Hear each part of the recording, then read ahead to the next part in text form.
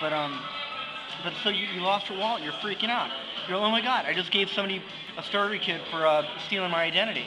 They could become Stacy and open up a credit account in my name. Or they could. The crazy thought that went through my head was that somebody could even sell my identity. Mm-hmm. I'm sure there's a market for American identity Yeah. in Mexico Oh, if yeah. all this other stuff is going on. So Tell me a somebody- story.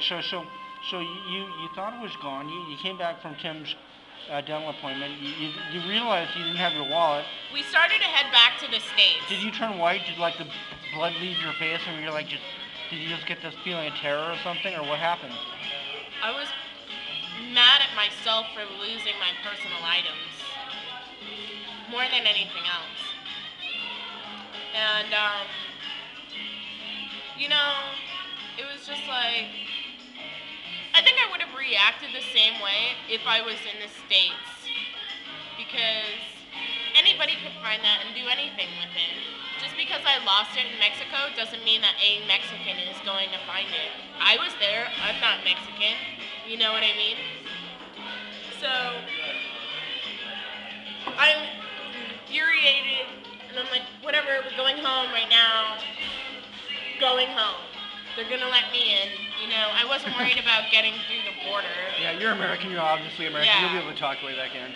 And they'd believe your story anyways. yeah. So, as we're waiting in line for Exodus, I guess, whatever you want to call it, Border Patrol, I noticed a little ticket on my windshield, and I was like, You were already in line? People on each side of you, people in front of you, people behind you? You were heading towards the border now? yes. Oh, wow. Okay. Like, we're like bumper to bumper inching traffic. Oh, yeah. And I throw my hands up in the air and I say, you would think that parking ticket was a note from somebody saying they found it.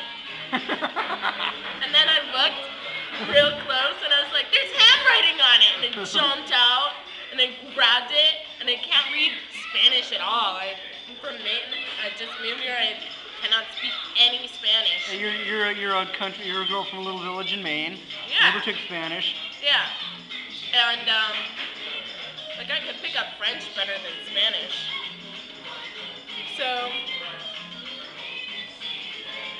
basically I read the equivalency of passport on it, and I know what it means. Pasaporte. Yeah, exactly. You saw that and you knew immediately. This was a note from somebody who found my wallet, my passport. Exactly. So we cut across traffic, because there was like... We were having a honk, go, hey, move on, let me out. Yeah, it took forever. Everyone was freaking out. We cut across traffic, though, because when you go to leave, all these Mexican vendors are trying to sell you stuff as you're waiting in line. So one of them spoke English fairly well, and he was like, you tell those cops over there what just happened, and they'll let you go down the ramp to go back downtown, instead of having to wait through the line and then go through the border and then come back down, which would have been ridiculous. Some Mexican policemen helped you get into the right lane to get back downtown. Exactly. So first the vendor helped me get to the police, and then the police helped me get in to like the lane that I needed to be in. I had to like back up down this little like service area. After that, What was the vendor selling? Was he selling Mexican blankets? Was he selling... Well, he's selling food and drinks. Okay. Those serapes are killer. It's like We gave him $5 or some $10 money. for... Oh, cool. And then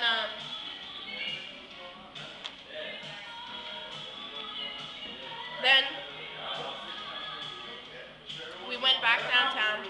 We have no idea where we are. The only map I have is on my iPhone. But when you're in Mexico, you can't access the internet. So I no longer had access to my map. So we couldn't even figure out how to get back to the mall that I lost my passport at. So I just drove around and I found this big schwanky hotel. It was like, whatever, pulled in, stopped there, and went inside. And we explained to the guy at the desk what had happened, pretty much because we needed to use a phone in Mexico. Like, we couldn't figure out how to make my phone call the number the lady left on the note. Huh. So we went into a hotel to use their phone. You remember which hotel? No. I could probably... No, actually, I have no idea. Kim couldn't either, but he said it might have been an American hotel because it was a really nice one. It was definitely American because I had internet signal in there. Okay. All right. And the guy at the lobby desk was incredibly helpful.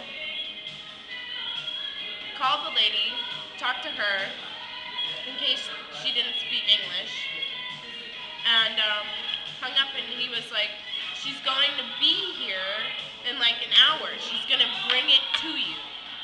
Huh. And I was floored. You're about to freak out again. Yeah, I thought I was going to have joy to this time. drive through a city I didn't know to find something where I had no idea where it was.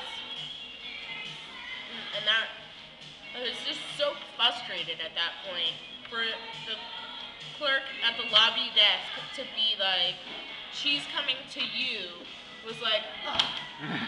Such a weight was lifted off. Really? Were you like celebrating at this point? Or were you still a little suspicious? No, I was not suspicious at all. So, we wait, I got a drink of wine from the bar, and Tim got a coffee, and then... How did you have money if you lost your wallet? Was it Tim's I money didn't at lose this my point? wallet, I lost my passport. Ah, okay. Which had my social security card and my birth certificate inside of it. Freak out, okay. So, it was literally identification papers. Uh-huh. And, so the lady shows up, way under an hour, gets there almost immediately, it felt. And she's super nice and super polite and well-spoken and speaks English more properly than most Americans do. And we offered her 200 pesos for bringing it over, you know, at least for gas money and like a courtesy tip. But she absolutely refused the money. We argued over taking the money for like 5 minutes. And then I just gave her a hug. I was like, save my ass, like big time. Nice. And even when we went to a restaurant. She was a local Yeah. Mexican lady. Even when we went to a restaurant, the waitress and the person that pumped my gas were just like commonly polite and friendly. Were anybody remarking that, you know, because they have, this is documented, they have been suffering a big decrease in Mexican tourism since all this stuff's been happening. Did anybody thank you for being there? Did anybody act really grateful or unusually happy, maybe, that you were an American in Tijuana, partying, spending money, doing anything? No. No? You didn't notice anything special? No, and I wouldn't. I mean, maybe they seem so friendly because, you know, we were obviously American, and they were like, well, I'll get a better tip if I'm nice. But people in America do that too. Everybody does that. Yeah. Everybody does something to get things out of other people. Well, that's what a Your tip is for. waitress smiles at you, so you'll tip her more. That's what a tip is for. The word tip I found out the other day is to ensure promptness. And that's like for speedier service. If someone's going to work hard to get your bags to your room or something, and you obviously say they're trying, that's what the tip is for. But down there, I got a mouthful in of food. Mexico, I'm on national TV. there is so much less bullshit to it. I don't know how. I really don't. But I feel like I'm pretty intuitive to people. And if somebody is being fake, it's easy to pick up on. And I didn't get that from these people. I thought that they genuinely, No, you're right. they actually appreciated it. Yeah, there's